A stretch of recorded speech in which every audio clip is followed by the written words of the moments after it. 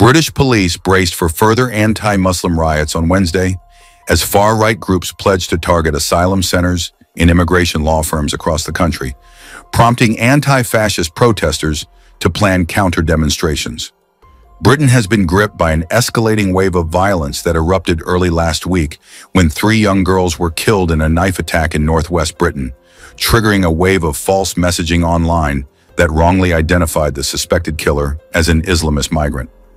Prime Minister Keir Starmer, a former chief prosecutor who is facing his first crisis since winning a July 4th election, has warned rioters they will face lengthy jail terms as he sought to stamp out the worst outbreak of violence in Britain in 13 years. They will be safe.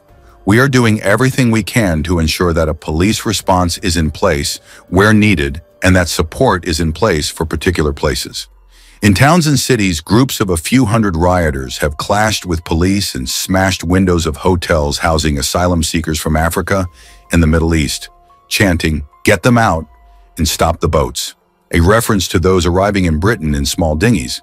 They have also pelted mosques with rocks, terrifying local communities, including ethnic minorities, who have felt targeted by the violence.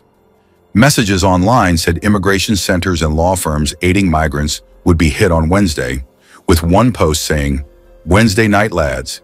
They won't stop coming until you tell them." In response, anti-racism and anti-fascist groups organized counter-demonstrations in towns and cities across the country.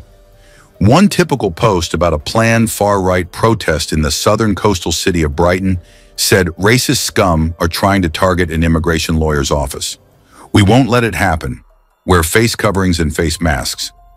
The government has put together a so-called standing army of 6,000 specialist police officers to respond to any outbreaks of violence and say they will have a significant enough presence to deal with any unrest.